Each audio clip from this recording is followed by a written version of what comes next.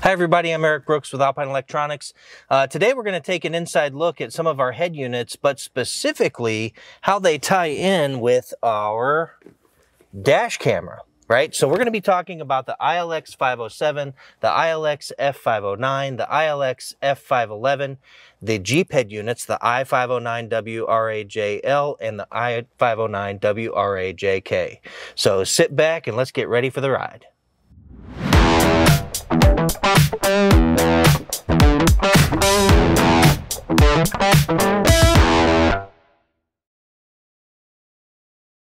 So all these head units that I mentioned have all the same feature sets, right? So they have 720p high definition displays. They do high resolution audio. They have HDMI inputs and outputs. They work with iDataLink Maestro, so you can get gauges up on your dash, on the screen of your head unit, all kinds of information from your vehicle itself if your vehicle is compatible with Maestro.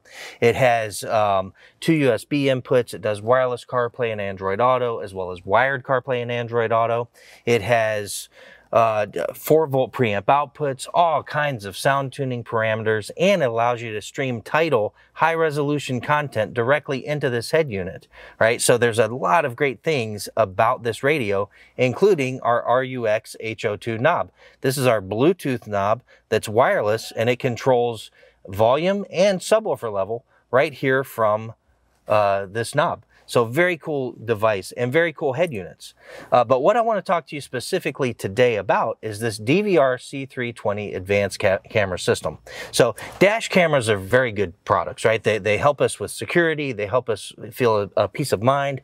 If you have children or you just want to protect yourself on your drive, something happens on your drive, you have a recording of what happened, right? So there's a security to having a dash camera. So what's really cool about this is you can link to a phone, right, and see all of your content, do all of your settings on an app on your phone, or you can tie in with our new head units and do all of those things right from your head unit. So we installed this DVR C320R advanced dash camera system in this RAM, and I want to show you how it works with our ILX F511 head unit. So first up, we're going to go into the setup menu, we're going to go to function, and we're going to go down in the menu till we see dash cam. So we see dash cam there, we're going to turn it on. Now we go back to the menu and you see dash cam show up right on the face of your head unit. So we touch that and now you can see live view of the camera itself. So we have a front view camera, which is right here, or the rear view camera, which is right here. So you can see the beautiful studio that we're working in here today. And so from there you see your live view, but you can go into this home page, hit confirm, and then you can go into the setup of the camera itself, right? So this thing is really easy to connect to this head unit. There's a video cable that connects. There's a LIN adapter cable that connects. That gives us all the control. And then you have ignition, power, and ground, right? Constant and ground. So very easy to connect to this, and then it gives you all of this controllability right from the screen, right? So again, we saw live view. You can go in and change all of these settings in the head unit, right? So camera settings, you can adjust the brightness for the camera itself.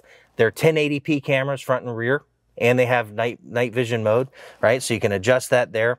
Road safety settings. So this has front collision warnings and back collision warnings and lane departure warnings. So you can go in and set all of that stuff up and tell it like at what speed you want it to come on at, right? So if I'm driving in my neighborhood, you know, I don't want to get lane departure warnings all the time going 20 miles an hour. So I might want that to come on at 40 or 50 miles an hour. I can tell it to do that right from the radio. So from there, we can go into some other system menus and you know, select our language, select, you know, what kind of things. It has a security LED. You can turn that on and off. Any kind of stamps that you want on your videos, if you want speed stamp or GPS stamping, all of that can go right on, and you tell it how to do it right here. Another cool thing about this is the fact that there are buckets for your recordings to go into, right? So they're very manageable for you. So if you go into your file list, right? So we go into our file list and we see 5 different menus here, 5 different buckets, right? This recorder is always recording. So what it does, it has a continuous bucket, right? It has a continuous incident bucket, right? So if there's a collision or some type of impact to the vehicle, it saves that in that bucket. So it takes that point in time, 10 seconds before, 10 seconds after, and puts it in that bucket. It has a parking mode, right? So it's recording while it's parking, okay? But don't worry, it's not going to kill your battery. Once your battery gets to a certain voltage, it will then stop recording, right? But it uses very low voltage in that mode, and so that it protects the vehicle for you. So you can see if anyone tampers with the vehicle itself, or if there's a collision around your vehicle, you can pull it up in this parking incident bucket, right? So anytime there's an incident while parked, it takes that point in time, 10 seconds before, 10 seconds after, and saves it in that bucket. There's also a manual recording mode. So if you have someone that's maybe driving aggressively and you want to, for your own safety, have that recorded for, insurance purposes or any other kind of purpose, you could have that. Or like me, maybe you're driving around, you see a beautiful sunset or a sunrise, a beautiful cityscape that you want to record. These are 1080p cameras. They absolutely look fantastic. So you can hit manual record and it will save that into that bucket.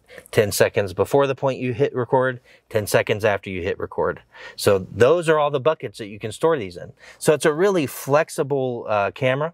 It's very easy to access all of the recordings that it does. It's great for safety. There's a couple of ways to access this. You can access these recordings through your head unit itself, or you can Wi-Fi link directly to a smartphone to your dash camera and access all of these same things from your smartphone, and you can download those videos to your phone itself. So a lot of cool things you can do with this. I do have a friend of mine that made a video on these, and we're going to drop a link in the description. So make sure if you want more in-depth information on this camera, you check out that video. So I appreciate you taking the time to look at the DVR C320R with me today, and we'll talk to you soon.